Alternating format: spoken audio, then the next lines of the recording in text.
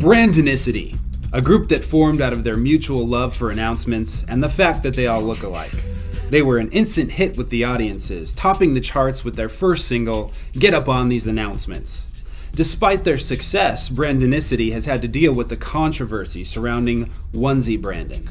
The silent, pajama-clad band member appears to have been forced into his muteness due to creative differences, and is finally speaking up about the true story of a band forcing grown-ups to sport children's nightwear.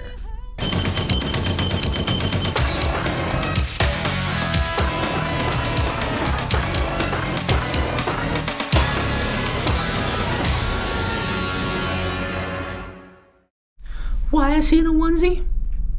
Well, I guess I have to admit, when I first met him, I was a little intimidated by him.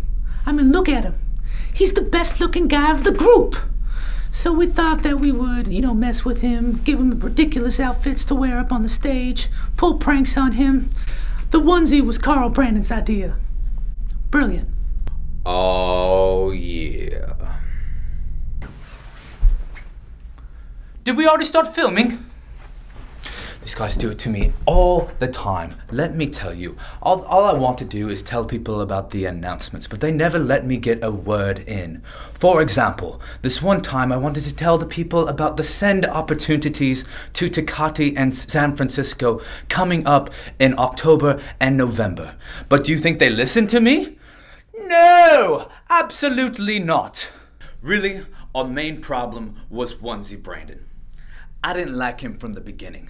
All of his ideas were whack. If I had it my way, we would do all the announcement videos by rap. Last time, I was all excited to talk about My SA Press, a place where you can get information on ministries and events, connect and communicate with your groups, keep all of your information up to date, children's check-ins, using the calendar, and convenient online giving. But of course, I was late, and so they just skipped right over me. For sure. I'm starting to think that the other guys do not take me seriously. Like the other day, I suggested that we announce that there will be 2 options for Wednesday night together, starting in October. The first is a 5-week study on the spiritual disciplines that counter the lies that we believe. And the second option is a love and logic parenting series geared towards young parents.